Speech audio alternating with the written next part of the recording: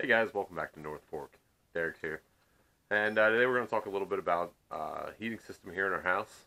There's been some questions on YouTube about how we heat our house, why we cut our wood so long, why cut it so small. So might be a couple different segments here. One probably today I'm going to go over the heating system, kind of the design of it, the thought that went into it, and how we came up with it. And maybe a second video about how we started up, how we burned the wood boiler, maybe even one on cleaning it a little bit. So there might be a couple different segments here, a couple different videos about our heating system. Like I said, there has been a lot of questions about it. So give you a little bit of background. We bought our property here up in the North Fork about 10 years ago, almost 10 years ago. And even before we bought our property, we were planning on building a home. Ever since the time that we got married, we've been talking about what our home would look like and the design of that. It's changed probably 1,000 times since that time. If we go back and look at some of the original designs, we would probably hate it now. But we went anywhere from 3 bedrooms to 4 bedrooms to the kitchen in the back, to a kitchen in the front, the garage on one end, a garage on the other. So we've changed things around a lot. There are some things that have stayed the same. The ranch floor plan, 1 story, all the bedrooms on the same story, that stayed the same. We like the big wraparound porch. We like that functionality of that, the look of that. We love being on our porch. And something else that has always stayed the same is I've always wanted to heat with wood. The last house that we had, kind of our starter house, our first house together, we heated with coal, and that worked all right, but I love cutting firewood. Growing up 20 years ago, I didn't love it so much when I had to do it. When I had to get up Saturday morning and go out cut firewood with my dad and stuff. But looking back on it now, it wasn't so bad, and I do enjoy getting out in the woods and cutting firewood now. So wanted wood as a main heat source in our home. Again, growing up, we always heated with firewood. My dad, he had a wood stove that he had built in the late 70s. So it's been around 40 years now. He still uses it to heat his home today, the home that we grew up in. 2,500 square foot home, a big house. While I liked heating with wood, there were a couple downsides to the design of that house, which we've changed in our house. And one of those is with a wood stove. It was at one end of the house that I grew up in. That room was always very warm. It was nice and cozy. There was a family room. The TV was there. But it was always very warm. And as you move through the house and then upstairs, it got cooler and cooler. So the bedrooms are cool. I like that growing up. My wife doesn't like that so much. She likes a nice even heat. So when we were looking at building or designing and building a house, we wanted a heating system that would be nice and even across the house. So what I came to and decided on was a radiant floor heating system, where we heat the entire floor of the house. It does have several zones in our house here. We have 4 zones, but it's a nice even heat. If I can set the heat at 72 degrees, that room will stay 72 degrees. And with the floor being warm, your feet are warm, and the heat as it moves up, because the heat will rise as the heat moves up through the room, it will heat the entire room, and everything is a nice temperature. Whether it's 40 degrees outside or 20 below, that room is always going to be 72 degrees. So again, there's several thermostats, but we can control those individually. Honestly, our house will range from about 70 degrees in the bedroom to 73 in the kitchen or family room. So we do have a little bit of a temperature difference there, but it is a nice even heat. So once we decided on a heating system, I had to figure out how to heat it with wood. Seen everybody use outdoor wood boilers, big smoking units, and they seem to work all right, but they burn a lot of firewood. Growing up, we burned about 4 cord of wood a year, 5 cord, depending on how bad the winter was or what kind of wood that we were burning. But that 4 to 5 cord seems manageable to me. Talk with people that are burning outdoor wood boilers. They're burning 12 to 14 cord of wood sometimes in a winter. It just isn't manageable to me. I don't like cutting firewood that much, and it would get to be a chore. So I got my buddy here. He's going to help us explain a little bit. So I went looking to find a better way than an outdoor wood boiler. So I came across a gasification unit, a gasification wood boiler, where the wood is burnt and the smoke that is released is burned again. The wood is gasified, and then that smoke is burned. So you get a more complete combustion. You're burning more of the BTUs out of the wood.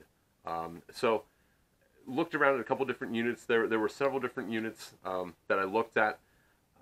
Settled on this unit. It's manufactured by a guy named Gary Switzer up in New York State. Just a small little weld shop, but he's been building these units for, I think he said, like 30 or 35 years. He's perfected them. He's changed them over time. Read up on the internet about it. Hearth.com is a great resource if you're ever researching any kind of heating, whether it's fireplaces, wood stoves, burning inserts, boilers, anything like that. Even oil, natural gas, things like that. Any type of heating system, it's a great resource. So I researched on there, found some guys that have been using this boiler unit. At the same time, my brother's kind of gone through the same process. We get together for dinner one night. We started talking about this. We both came up with the same idea how to heat our homes, and came up with the same boiler system from Gary Switzer, Switzer's Custom Woodburning. So interesting how my brother and I each came to that.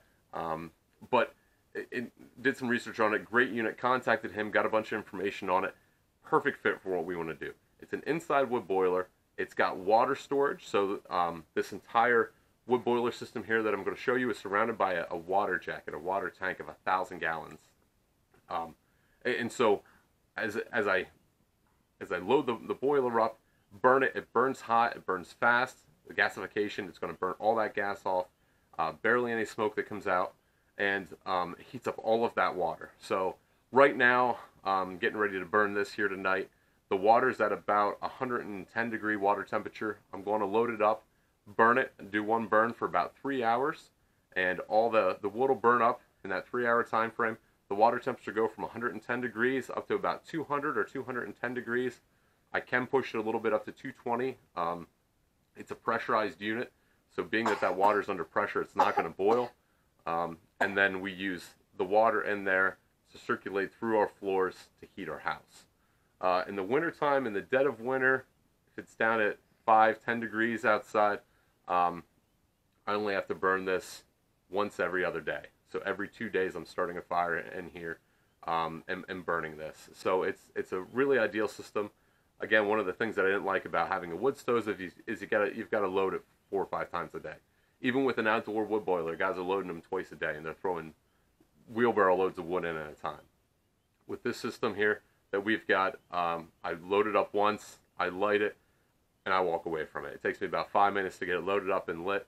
It burns for 3 hours, and it shuts down when it's done, and everything is done for the next 2 days. One of the other nice features that I like about this, so right now we are in April, right at the end of the heating system. Actually, this system is not even on for our heat, but I'm still going to burn this. I use this for domestic hot water. So I run the incoming water through a domestic hot water coil in the tank, or in the water storage system, and then into my regular hot water tank. And so in the summertime, I go about 7 or 8 days in between burnings of this, just using domestic hot water. So to load it up and burn it takes about a heaping wheelbarrow sized load of wood. If I fill a wheelbarrow full, as load as I can get, then that's one load that I burn in here. The little cart that you've seen in previous videos. God bless you, buddy. The little cart that you've seen in previous videos, one level cart of that is about one load of wood that I would burn in here. So all total, I burn about 6 cord of wood in the wintertime to heat our entire house, a 2,000 square foot house. The basement stays about 65 degrees just from the radiant heat off of the boiler unit, and that's for our domestic hot water as well. Summertime, I burn about 1.5 cords just for domestic hot water. So all total, I have less than 8 cord of wood for the whole year, for that's heat and domestic hot water. So as far as the heating system, I also wanted something that if anything ever happened, if I ever got sick, if I ever got injured, something would happen that I wouldn't be able to cut firewood, I wanted some kind of backup system as well. So I worked with a local plumber, a local HVAC contractor, and he hooked up my boiler for me, as well as installed a propane on-demand boiler. It's 150,000 BTUs boiler, but I can run that off of a propane tank. Automatically switches over when the temperature in the boiler gets too low. It'll switch over, run off of propane. So it's seamless, automatic. We can go away for 2 weeks in the middle of winter. The house will still stay the same temperature, and it'll just like nothing ever changed. So again, we have propane backup, and that works really well. I don't use it very often because I like burning wood, and I like cutting firewood. So this is a great system for us. As far as our domestic hot water, I have a propane hot water tank. So if the temperature in that tank gets too low, propane automatically kicks on, and it's seamless switch over from wood to propane. So it works out really well for us. So give you a little overview, a little walk around here of the wood boiler, kind of show you some details of it, and then that'll probably be the rest of it for this video. Again, we'll do a couple other videos on starting it, lighting it, burning it, as well as do one on cleaning it. So let's check it out.